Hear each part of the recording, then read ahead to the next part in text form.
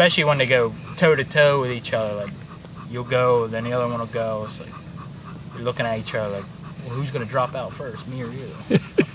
So they suck each other out. I do believe it. Yeah. Who gets more enjoyment out of it, you or Beowulf? That's how I get.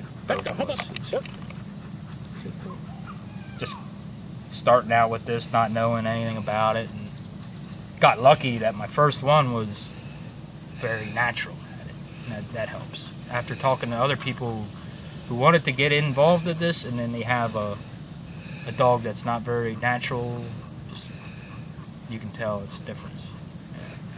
Now, if you hadn't got him into weight pulling and he just was a dog that laid around the house and you took him for a walk around the block, think he'd be a happy dog?